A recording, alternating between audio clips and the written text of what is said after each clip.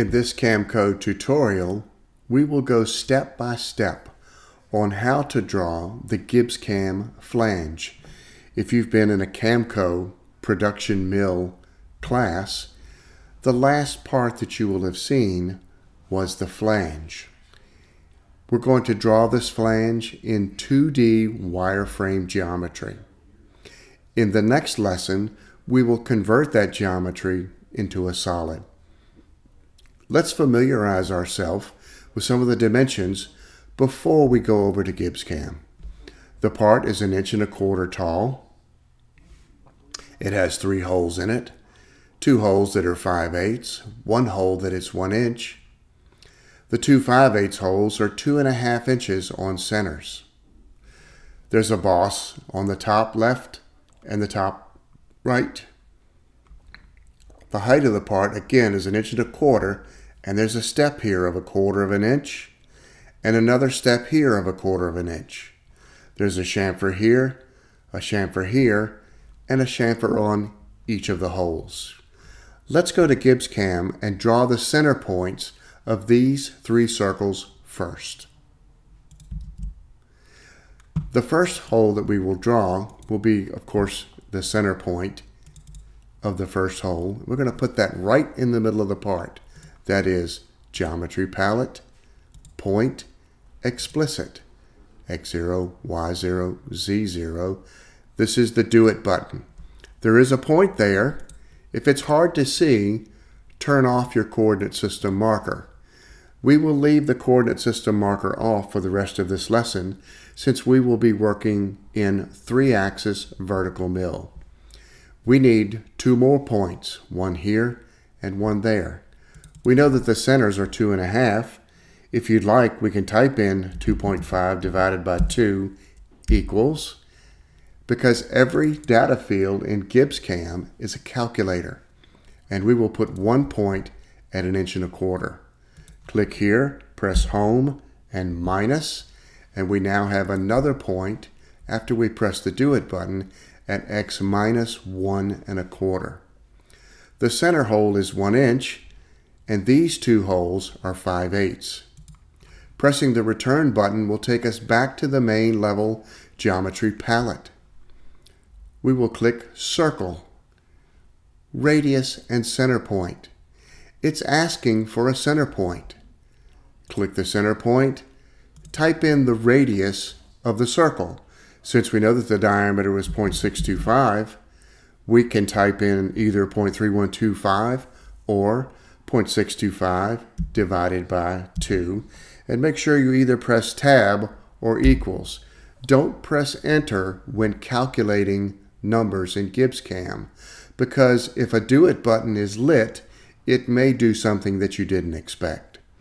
Now we will click the Do It button, and we just drew 1 circle at 312.5. What if we wanted to draw both of those circles at the same time? I'm going to click Undo and click the other center point and click Do It, and we now have 2 5/8 diameter holes. We're going to drill the 1 inch hole right here in the middle. The radius is 1/2 inch. We now have a pretty good perspective of what this part looks like. We're now going to draw the 3 outside circles. Let's go back to the drawing and see. We have a radius of 1 inch. Let's draw the outside circle. Circle, radius and center point. It's asking for a center point. We click the center point, enter the radius of 1, and click Do It. Back to the drawing. These 2 radii are 3/4. Change the radius to 0.75. Click these 2 points, making sure that you hold down the Control key and click the Do It button. We now have the basic outside shape of the part, and we need to connect it with the fillets here, here, here, and here. Let's go back to the drawing and see what the fillets are. They're 1 inch 875. Now, notice that there is not a button that says draw a circle between two circles. That's because in GibbsCAM, we want to do more with less. We give you less buttons, but we give you more automatic functions.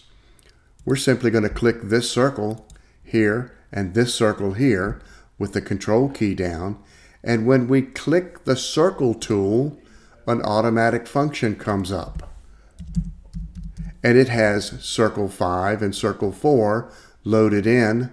We simply type in the radius and press the Do It button, and we will get all of the tangency possibilities of a 1 and 875 circle between this circle and this circle. The circle that we want to keep is this one, and it says Select Desired Features.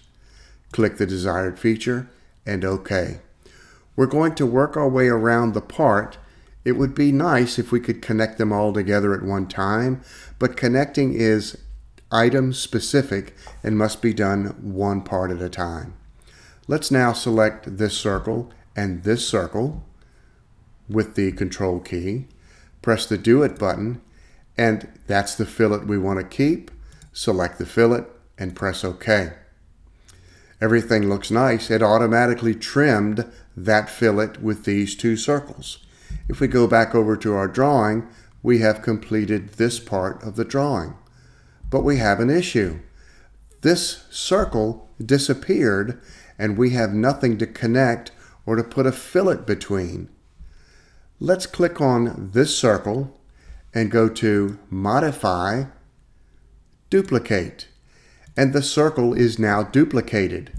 We can click those two circles, press Do It again, click the fillet that we want to keep, and OK. The Duplicate button may be used on any piece of geometry instead of having to go back and redraw it again. Notice that when it trimmed, this arc is backwards. That can be fixed with Modify, Reverse Arc. Let's complete the outside of the drawing by clicking this circle. We have to unselect the other circles first. Go back to circle. Click this circle and this circle. Our automatic function comes up. Our value is still there. We click Do It and select the fillet that we want to keep, and OK.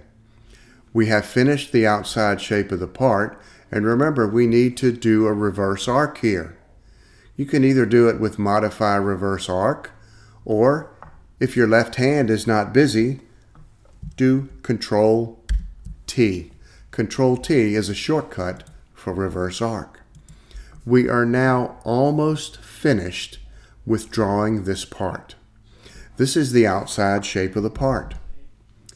But there is a step here, and if you would take the measurements, you'll find out that that step is 1/8 of an inch in on either side. If you measure this radius and this radius, you'll find that the step is 1/8 of an inch in.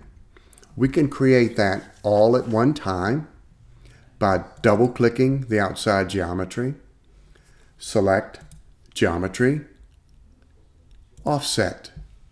Set the offset distance to 0.125 and turn off square corners.